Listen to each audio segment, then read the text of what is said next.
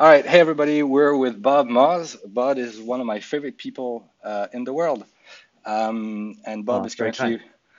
Bob is currently running the Techstars music program out of LA. But I really think that his path and story so far could be extremely interesting for everybody. So I suggested that we had a quick chat, and this is probably going to become a series that we'll do on the Soundcharts blog. So hey, Bob. Hi, I'm very honored to be the first victim. Yes, you are definitely a victim here. So yeah, we're gonna basically quick start. I think everybody would be interested to understand your story before you kind of explain exactly what you do today. hmm So just quick start. Where were you born? Where are you from? Well, I was born in Washington, D.C. on the East Coast, but I grew up in a town called Fort Collins in Colorado. It's a little town like an hour north of Denver. It's actually closer to the Wyoming border in Cheyenne, Wyoming, than it is to Denver. Like it's a cool place, like very nice, but like far from L.A., New York, London, Paris. And you said about 150,000 people live there. Yeah, like well, now there's 150,000 people who live there. Like when I was a kid, it was like more like 75,000 people. Like it's a Oh. little college town. And like were your parents in the music or tech industry or not at all? Uh, yeah, my dad was in tech, kind of. He worked for the federal government, so he built these big, massive IP telephony networks for the Department of Agriculture. And there was a big like federal computer center in Fort Collins, which is why we moved there from Washington D.C. when I was like 3, and then my brother was born in Fort Collins. But my dad used to go to work at it was called the Fort Collins Computer Center, and it was like out by the highway, and it had those big reel-to-reel like mainframe computers and the punch cards, and it was like a super cool place to go as a kid. Ah, cool. Yeah, so I'm guessing kind of growing up with computer, even if not in the big city, still growing up with computers and being in touch with the way tech was evolving pretty quickly. Oh yeah, so my mom is a social worker, so she works like in local hospitals and places healthcare spots up and down the Front Range of Colorado. But my dad worked the whole time for the Department of Agriculture, so he would make sure that my brother and I grew up like knowing how to use computers. Our first computer at home was a K-Pro 64, which was like the world's first like portable computer. It was like this metal box that had like two. You can Google it and do some fancy image inserting. We Um, will. it was like a metal box with a keyboard folded up into it, and you could put 5.5-inch floppies into it, and it had a So 64K hard drive. a portable Yeah, like it weighed like 300 pounds. Like yeah, gosh. it had like Halliburton style like case clips that would clip the keyboard to the metal box. Oh my. And I very like vividly remember when we got it, like 1982, 83, something like that. I remember people coming to our house to see the computer. Like people came over, like my mom would have to like put out some dip and some chips and some veggie plate. Like, why is everybody coming over? Like, oh, they're coming to see the computer. Like That's it was a cool thing. that's amazing. Um, so I know that you started at Yahoo Music pretty what people would call pretty late for music or tech career. I think you were in your early 30s.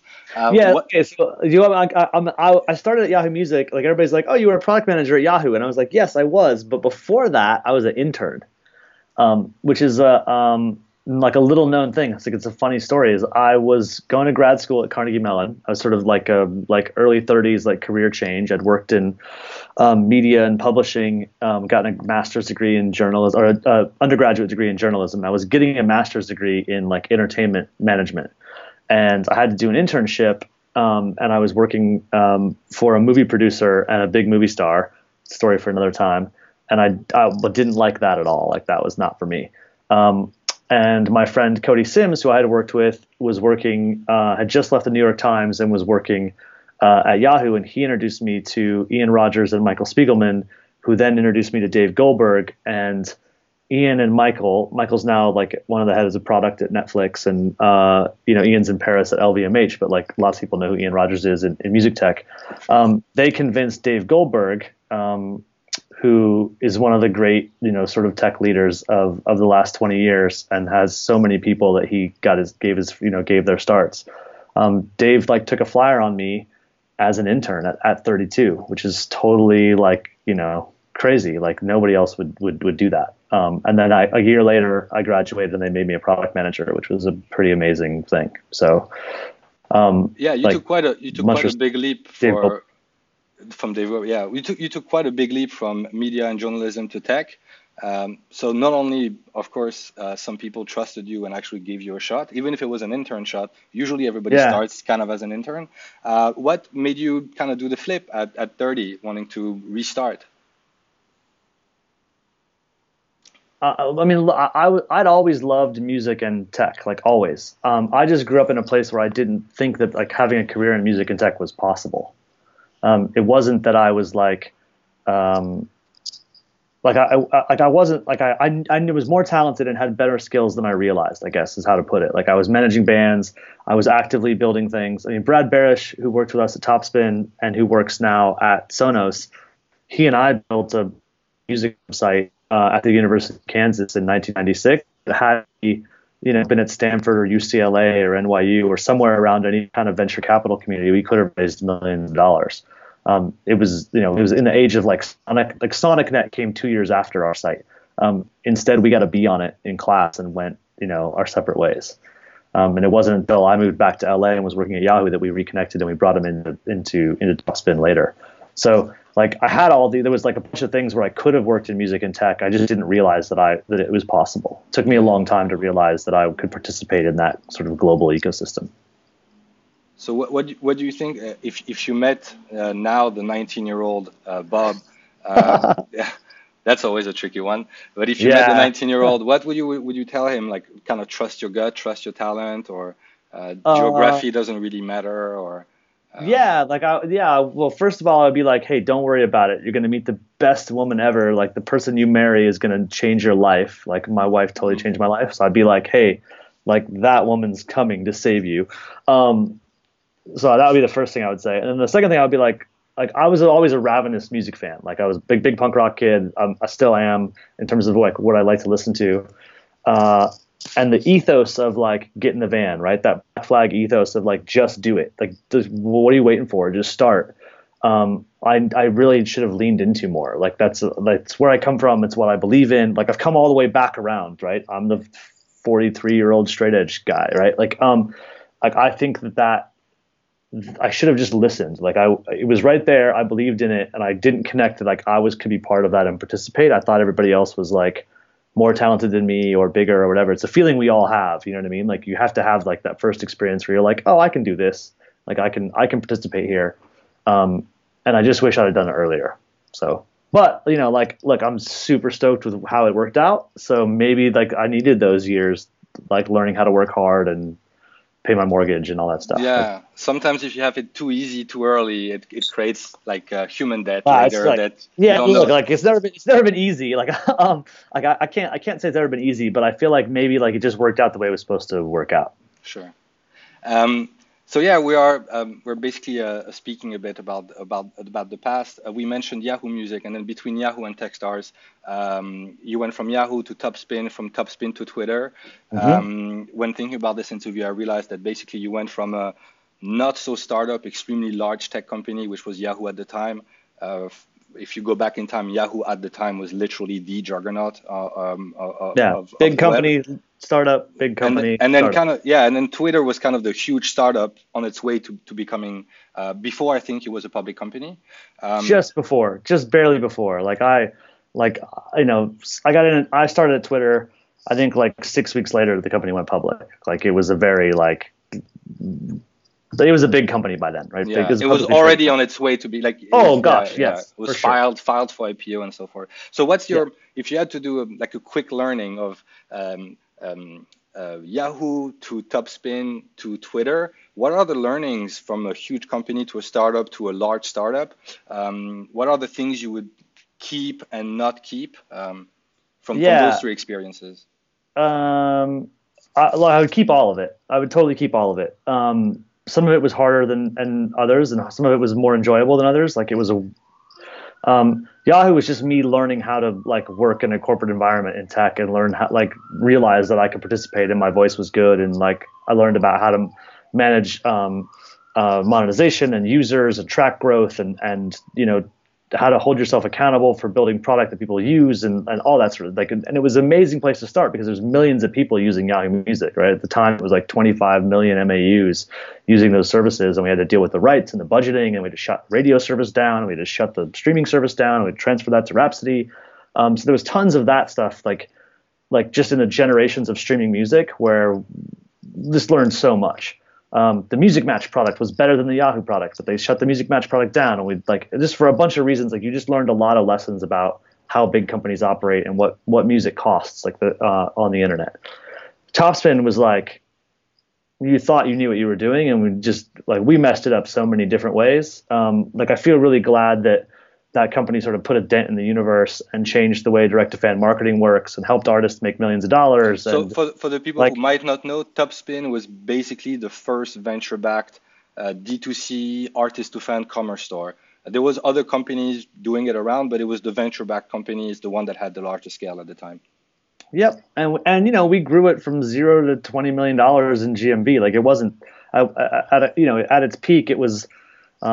The most powerful, most robust. Like it was too complicated to use. Like it didn't have a great user experience, but it worked. Like it made people like buckets of money. So I'm really learning like how important usability is, and really learning about how important self-serve sustainable growth is. Chasing revenue rather than sustainable happy customers. Like there's a bunch of like that's a whole other conversation. There's just a million things learned there. But I also learned that like there are things that I didn't know that I thought I did. And when I got to Twitter, I think people like valued my opinion in ways that I didn't expect. And people cared about things because when you work in a startup for 5 years and it's really hard and you're slogging your way through it, everything seems like it's on fire all the time. Everything is an emergency and you feel like you don't get anything accomplished. And you really accomplish an awful lot and you learn tons of things. And the value of those skills comes back to you in ways that you just can't appreciate until you're on the other side of it. Like this will happen for you with Soundcharts, right? Like success or failure, like no matter what happens to Soundcharts, you have learned so much stuff, right? You're a music manager, then you're a marketer or the manager, and then you're like, oh, I'm going to run a tech company, and your journey doing that is like crazy amounts of learning in rapid amounts of time, and the human being that you'll be on the other side, like. You're so much more powerful than you could ever imagine, right? It's like that scene in Star Wars where Obi-Wan gets killed and then he's like, if you strike me down, you'll make me more powerful than you can ever imagine, right? Like that's the same for yourself. Like you just don't realize what you're capable of. And I got to Twitter and everybody was like, wow, that guy knows what he's doing. And I was like, I don't have any idea what I'm doing. What? You learn a lot more in adversity than you learn in any type of success for sure. Totally. Right. And then to finish and answer your question, and then I'll shut up. And at Twitter, it was like, how do you do this at planetary scale and what matters and how do you do it? And, we tried to do a couple of things there that were sort of this big, giant, like outside the frame big, and it didn't work. And it just, and that's okay. And that was a whole nother lesson of like, life in the major leagues is like, here's these big, sexy things and really ambitious plans, and they don't always work out. And you're better off being in the arena, being the person trying to do it, sweating it out and failing than you are sitting on the sidelines watching. And so, the first, year I was at Twitter was amazing and I learned a ton, and then it like kind of all fell apart and for plenty of good reasons. And we didn't do what we planned to do. And so then the second year I was there, it was like not that great. My job went from this to this and it wasn't that interesting. And it's a great company, and I learned a ton of amazing things. And again, you get to build product and put things out, right? That little play button in the Twitter feed, that's 3 or 4 people did that. Like it didn't take hundreds of people to do that. And those 3 or 4 people I still talk to, and we're really proud of it. And it's still in there today, and people still listening to stuff and discovering stuff today because of that. That matters. And there's a dopamine hit for building something and putting it out there that millions of people use. Yeah, I was going to say, it's not putting it out there for a few hundreds. Hopefully it's putting it out there. And from the first day, you have to limit the push of the feature to like 0.01% of the people. Mm-hmm. You just don't push a feature. If you're a small startup, you put a feature, you're really proud, you just push it. When you're Twitter, you push it to like 0.001 and you see how it goes. The scale is massive that it's kind of scary, and it could freeze you before actually launching. Yes, so that was a great lesson, but it also taught me that like I like value creation. Like I'm not much of an administrator. Like I wouldn't like I'm not the guy you hire to run a team of 300 people. I'm not an administrator or someone who runs a business. I'm a person who creates businesses and creates concepts and creates value. And I could never be eloquent about that or understand that's who I was until I've had all of those experiences. And I realized like helping at the creation of value is where I'm most useful and happiest too. And actually at some very, very large companies, they have those amazing operators, but they also keep always amazing creative minds that can maybe change a little bit the internal thought process. While you need to operate this as a very large scale company, you need to have some sparkle, some internal disruptor. I don't really like disruption, the word. It's like the one word that's everywhere, but you need like those internal minds, people that speak their mind, that can create value, try to create new products within products. And it's the marriage of those two that actually really works in large companies. All right, and so fast forward a little bit. Right now, you're running Techstars. It's the third class of Techstars Music. For the people who don't know overall what is Techstars, regardless of the music program, can you just kind of sum it up in a second? Yeah, sure. So we talk about Techstars as a global network to help entrepreneurs succeed. Practically, I think we are now officially the world's largest seed stage investor. We run 45 accelerator programs around the world. Techstars Music, Techstars Mobility, Techstars LA, Boulder, Chicago, Seattle, Singapore, London. We have Paris, totally. Yeah, there you go. We've got programs that are focused on locations, and we have programs that are focused on topics. And so I run Techstars Music, and we do that in partnership with a bunch of global music business companies. RLPs, if you think about them that way, is people who help support and fund the program and also provide mentorship and access and like help for the companies who are in the program. Those are the Warner Music Group, Sony, like globally Sony, right? Sony US Music, Sony Innovation Fund, Sony Music Japan, Avex, the largest record label and management company in Japan, Record Shoku, which is a large DSP in Japan, Peloton, the fitness company, they're new members this year. They make the exercise bike and the treadmill and tons of content around music and streaming video and music. Concord, right, the world's largest independent label. Silva Artist Management, they manage the Foo Fighters and the Beastie Boys estate and Queens of the Stone Age and Nine Inch Nails and Norah Jones. Q Prime, they manage Metallica and the Black Keys and the Red Hot Chili Peppers and Eric Church and Muse, right? It's like giant management companies. And then here in LA, Bill Silva Entertainment, right? Bill manages Linkin Park, is one of the exclusive rock and roll promoter at the Hollywood Bowl. And then in Denver, a company called Royalty Exchange, run by this guy named Matt Smith, who's like a super forward-thinking entrepreneur around like how do you monetize and build sort of investment vehicles around copyrights and royalty streams. So all of those companies come together to work as a team to help us identify, nurture, capitalize, and then give platform to the 10 most interesting startups in music every year. And it's from a job career perspective, I feel like I've kind of created I've committed the perfect crime. Like I've created my dream job, which is every year I get to work with like the smartest, most interesting, entrepreneurs who are trying from the very like earliest stages to build big global, companies that are solving problems for music. So, I couldn't be happier. Like you are an alum of our program, right? You're one of our Soundcharts is one of our portfolio companies. We've got portfolio companies in Australia and in England and in France and in Germany and in Spain and and in Japan and in Canada and like all across the US, right? It's like in Sweden. So we 30 companies through our portfolio. Our intentions are to do this, on into the future in an evergreen way. And what we're trying to do is attract more venture capital to the music ecosystem. And we're trying to help these companies do a year's worth of work in 3 months and really reshape the way, music and live entertainment and, media consumption and entertainment works for the future.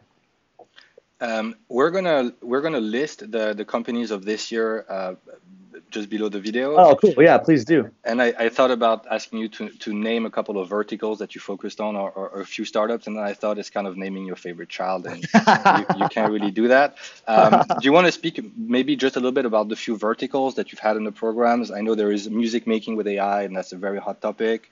There's a company this year that is the Music Fund, which is creating algorithms to predict the value of songs. Yeah, it's a programmatic hedge fund for purchasing music copyrights. Like, it's pretty cool stuff. Yeah. What are the few verticals? Last year, I think there was a ticketing and blockchain company. Do you want to kind of elaborate on this? Yeah, sure. I mean, there's a couple of companies that are in our portfolio that are like that people know and people who follow music tech have probably seen, right? But it's like maybe they're not always positioned as our portfolio companies, right? So on the AI music making front, we have Popgun is in our portfolio in Australia. Amper Music is in New York. Like two of sort of like the two global leaders in making music with AI. They're both like the most highly capitalized, like most talented entrepreneurs, like biggest businesses going sort of in that space. So we're super lucky to have them. We've got on the sort of the blockchain rights management side, we have Jack in the UK, also from the first class of the program, like a company people probably recognize. And then we also have Tracer in Madrid, Spain, like doing a blockchain-based service layer for tickets, not on the front end, but on the back end, like making tickets portable so you could sell them on any front end or distribute them around to other sellers. And so those are like AI music making and sort of that sort of service layer around ticketing and companies that touch the blockchain around music have been in the past like notable companies from our portfolio. But we also have Endel. Who was, sat next to you last year in the program. They're based in Berlin. They're opening a U.S. entity here. They're currently the #1 app in Japan at the moment, like in the whole country. Building that is literally all topics, like all apps, Facebook, WhatsApp, and totally crazy, right? Which is pretty cool as an investor. Like it's fun when you're the product guy who gets to make a thing that millions of people touch. It's also cool when you get the same dopamine hit when you're the investor and your thing goes to the top of the. It's pretty like easy to get hooked on that too. For sure. But yeah, like they make they take your personal data and your biometrics and they create customized sound environments to help you relax or focus or go to sleep. And that's sort of like how they've gone to market. That's their sort of first attack point. But the company is really a controller for the environment. Like what's the brain of your smart home, right? If you say, Alexa, help me go to sleep, she needs to know what your heart rate is. She needs to know how busy your day was or how stressful your drive was. And so Endo becomes a thing that can collect all of these inputs, and then the outputs of it help you have a better life and change your atmosphere. So the outputs of the tech could be temperature or lighting or sound or video or just like, hey, like put my phone into do not disturb mode. It's like push my alarm out 15 minutes, give me some clothes, turn the lights down, cool off the air, let me go to sleep. Like the things that a smart home would do or a smart car cockpit could do come out of their tech. So that's a company that people will probably see more and more of, I think, this year. But like that's a company from last year. You guys just relaunched your platform, like via V2, like. You guys are doing great. You got some of the most important people in music using your tech for business intelligence. We're super excited about that. That's an area of interest for us, like in portfolio and thesis wise, like business intelligence around music and media. We're really into that. Like you mentioned the music fund, like that's part of it on the hedge fund side. And then Blink Identity is the other one that I think people would probably like associate with us from last year, like facial recognition and iris scanning at high speeds. Raised some money from us and a really smart venture company called Sinai Ventures, and then Live Nation, and they're experimenting with the guys at Ticketmaster around like in the future, can your face be your ticket? Like how does identity work back of house? How does it work front of house? Can we make these secure environments more secure and safer? And also, can we just create a better experience for people when they're in venues or buildings? Like ultimately, that company might be a door company, it might be a commercial real estate company, but like music and live entertainment and venues are like a good place for it to test the tech. Yeah, you start by shortening the line at the general admission for Coachella. You go to shortening heightening and increasing security for VIP access and artist passes and so forth. And then you go into controlling hospitals That's right. when people have to go with gloves through doors and they don't want to beep and stuff. Yep. And I think Handel is the same. They always start with music. The jobs to be done is, hey, I want to relax, play some music. But actually, I want to relax could be turn down the volume, change the temperature, play some audio that does not have to be music, and so forth. Cool.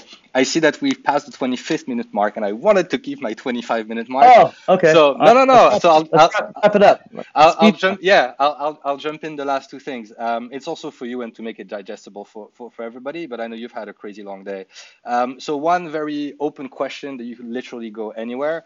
What excites you in the music industry right now? People are talking about the artist producer, everybody being self-produced, getting lead funding without long-term contracts.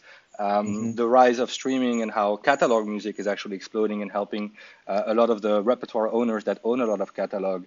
The new ticketing and how blockchain can change ticketing, AI in music making. There's so many topics right now. It's going to help us also maybe select some people to do interviews and choose our topics wisely. Oh, okay. All right. There's no pressure then. Yeah, I gotta say something smart here. Yeah, but you're literally selecting 10 companies who could be doing 10 completely different things. The thread is music. So I'm interested, what is the most exciting thing for you? Okay. Or maybe the two most exciting if you can't decide. Okay, so two most exciting. One is just like the implication of how we manage media. Like my son's 9, he talks to Alexa nonstop all day. He has no concept of albums. He has no concept of media brands. He has no concept of playlisting or groups of songs. His relationships are with Alexa and with the artist or the song name. And he gets to crazy things. Like he gets into, like he's playing crazy stuff in his room, and I'm not sure how he's doing it. Whether it's like a combination of what other kids are listening to and word of mouth plus him asking questions and how he navigates it. But he is actually like weirdly discovering things in the voice environment. And there's a big like a whole thread in music, right? Like how do we prepare for voice? What's the metadata look like? What's the tagging look like? How do we like read emotions there? Like we've made a couple investments this year in companies that are relevant here. Alexa, you heard about the play some Christmas music story? No, I was going to say like play a sad song. Like you want to ask those kind of questions. Yeah. So for example, so that's funny. I think it's Sony. I'll put it in the comments, but I think it's Sony. They released a Christmas album that is called Some Christmas Music, because the number one request on Alexa is Alexa play some Christmas music, and because the album tag is exactly that, it would show up. So if you play me some heavy metal, you could have a compilation that is called Some Heavy Metal, and usually Alexa would push it. I think Alexa, the Amazon people cut that and they changed a little bit so that it would show up. Like the window of manipulating that stuff is closing, right? Yeah, like that window's over. Yeah, it's like when people were re-uploading on iTunes the same artist all over again because it was all ranked by date of publication. But I think the way you query Alexa and how, if you say play something to relax me, does it go for a chill song? Does it go for a chill playlist? Does it go for a song that has the word relax in it? So here's what I like better is like in my house, there's my voice, my wife's voice, my son's voice, my daughter's voice. We have one Alexa account. We all have different preferences.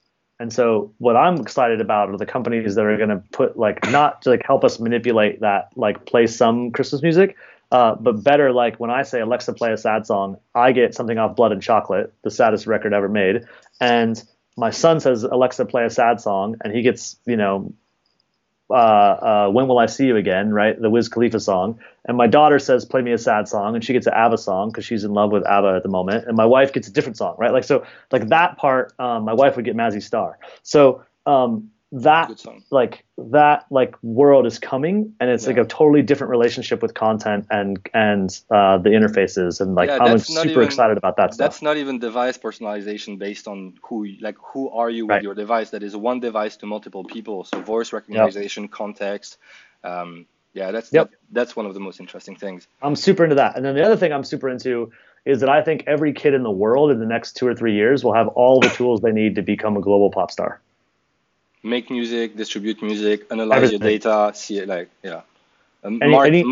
market your music, all of it from any piece of dirt anywhere on the planet. You won't have to be in New York, you won't have to be in LA, you won't have to be in London, you could be in rural Ghana and you could be a global superstar. And I think it's like 2 years away. Yeah, and it's starting. You can see things bubbling up, and the huge US label signing a lot of non-US, non-UK act. The majors called non-UK, non-US is becoming bigger than UK, US. The entire market. Like by thesis, we invest 50% of our capital every year outside the United States, right? Because we think that's where most of the growth and the opportunity lies.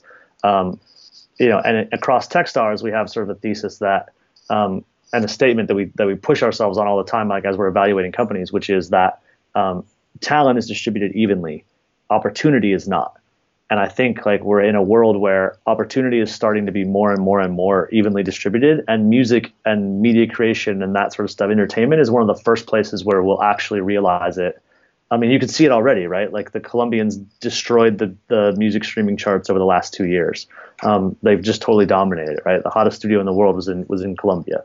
And so that, I think, that's like not an outlier. That's a sign of like the things to come. Like it's the rise of the rest. It's coming. There are amazing companies who are completely full remote now. That was very hard before. It kind of circles back. So good luck question. It kind of circles back to you at 19, not being in LA. Probably like building websites remotely was harder. Today you can hire an amazing designer and work remote. I was talking to a couple of tech people today. One is in Spain, and I don't really care or mind that he's in Spain. I want to hire the best. That will apply little by little to music. You can have, for the management client that we still have, our digital strategy is in LA, and we are based out of Paris, and that really doesn't matter. That's fine. Right, works fine. Yeah, you're right. Like it's good. You're a good talk show host. Like bring that full circle, right? Like, you did. I didn't. Nice. You noticed. I just did it accidentally. That was good. That's good listening. Well, thank you, Bob. And so, last question. It's, I think, 6:50 right now in LA. What are you going to do after this interview? I'm going to close my laptop lid. I'm going to run up, put my laptop in my bag, get in my car, sit in traffic, and have dinner with a portfolio founder. That sounds cool. Yeah. All right. Well, thanks for your time, man. Really, anytime. Thanks a lot. Dude, anytime. Like, come on, this is a cool idea. I hope you get a whole bunch of really smart and good people on here. Like, I'm very honored to be the first person. Cool. Thanks. See you later. All right, bye.